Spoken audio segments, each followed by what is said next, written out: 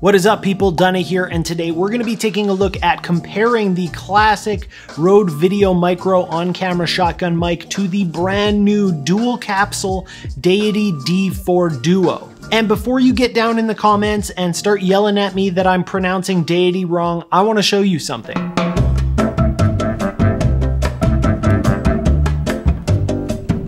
Deity. Deity. Deity. So there, I'm not wrong, I'm just Canadian, and I have to look Queen Elizabeth in the eye on my money every single day. Deity. Okay, so here's what we're gonna go over today. We're gonna take a look at some of the differences and commonalities of these things like price, size, weight, and then we're gonna go over some of the features that they both have. And then of course, the most important part, we're going to take a look at what they sound like. We're gonna take a listen to what these two microphones sound like. Let's kick things off with some simple stuff.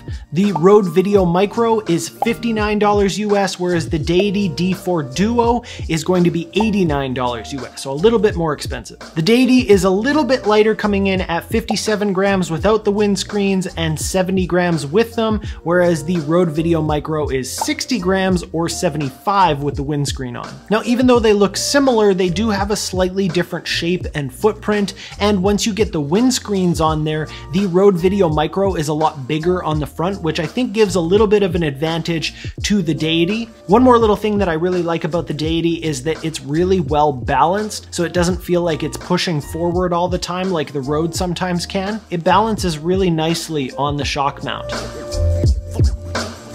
It might seem like something that doesn't make any difference, but when you do have it on a camera, it's not tilting forward, and if you've got a wide lens on, that can actually get into your shot on the Rode Videomicro. Now, on the other end of that, the Deity does stick out further behind the actual shock mount itself. So depending on where you have it attached to your camera, it might get in the way if you're trying to use your viewfinder. You know what, let's get rid of these wind screens here for a second.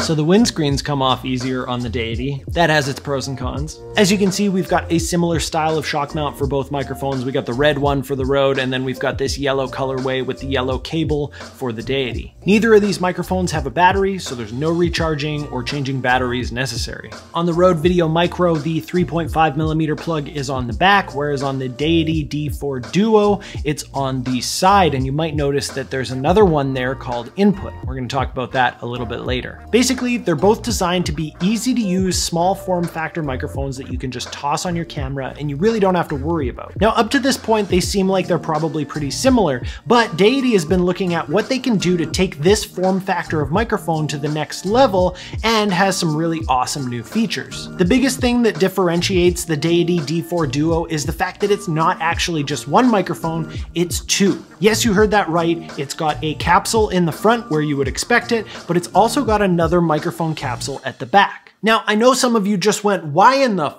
would I want to have a microphone in the back? I have two examples for you.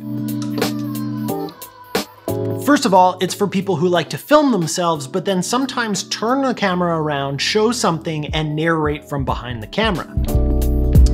Just out here filming another YouTube video.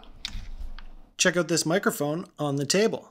And the other reason that you might want to use this is if you had an interviewer behind the camera and the interviewee in front of the camera. The output of the D4 Duo actually splits the two microphones into two different channels, left and right, and records them that way so that once you get them into your editor, you can split them up and do whatever you want with them. So if there's some noise behind the camera where the interviewer was, let's say, rustling with papers or something like that, you can actually mute this microphone later on in your post-processing while still leaving the front microphone going. And there's also a switch on top, so you can just switch it into mono mode so it's only using the front microphone. And as if that wasn't enough on its own, they've also added a 3.5mm input so that you can bypass the back microphone and plug in something like a lav or a wireless system so that you can use the front mic and something else. In fact, you could probably plug in the Rode Videomicro.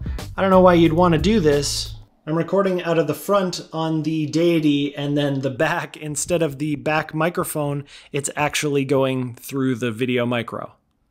I actually don't know what the point of this setup would be, but you can do it. Like I mentioned before, probably a more useful situation would be to use the extra input for a lav mic for your interviewer, or to set up an extra wireless system for whatever reason you might need it. And finally, the front and back capsules aren't exactly the same. The back capsule is actually designed for the distance that you might be speaking from it. So what I mean by that is typically when you're holding the camera, you're going to be a lot closer to it, whereas when you're holding it this way, you're going to be a little bit further away. And all of that is why when I took off the windscreen, the Rode Videomicro only had one, but the Deity actually had two. One is for the front capsule, one is for the back. But none of this comparison really means anything if we don't know how they sound, so let's go do some tests and we'll see what we come up with. All right, this is a test of the Deity D4 Duo front microphone. I've currently got it set so it's only using the front microphone. And I've also got the camera exactly one arm length away where I could hold it. So this would be like the vlogging test. 28 inches or so from my mouth. We're outside now, so there's lots of noise going on. There's birds, there's sirens, there's helicopters, all sorts of stuff. All right, and from the exact same position, this is now the Rode Videomicro. I haven't adjusted any of the settings, so we're on the same level and everything. The quick brown fox jumped over the lazy dog.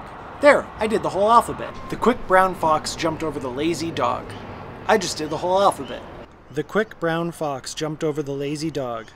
I did the whole alphabet. And now this is an indoor test, so we're just, again, in my living room, and this is the Rode Videomicro. I'm standing, again, about an arm's length away, so this could be like your kind of vlogging distance, but I also want to test what happens when I walk a little bit further away. The quick brown fox jumped over the lazy dog. There, I did the whole alphabet. The quick brown fox jumped over the lazy dog. There, I did the whole alphabet.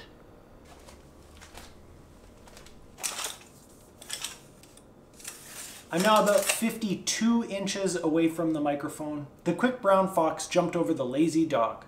There, I did the whole alphabet. The quick brown fox jumped over the lazy dog. There, I did the whole alphabet. So now we've had a chance to listen to what both of these microphones sound like. Honestly, I'm pretty happy with the sound coming out of both of them. I do love having that back microphone. I can't count the amount of times that I've had to take off the microphone, flip it around in the hot shoe, and then shoot something that way. And it just gets a little bit annoying, so it's nice to just be able to flip that one little switch and then go for it. Or you just leave it on all the time, and then you can get rid of that one channel in post if you don't need it. But as always, I wanna know what you think. Which one did you prefer, the Rode Videomicro or the Deity D4 Duo? Do you have one that you think would work best for you? Do you think that the Deity is worth the extra $30? Leave a comment below and let me know your thoughts. And on your way down there, if you enjoyed this video, make sure to hit the like button and subscribe to the channel. Hit that bell notification so you don't miss out on future reviews and tutorials. Thank you so much for watching, and I'll see you next time.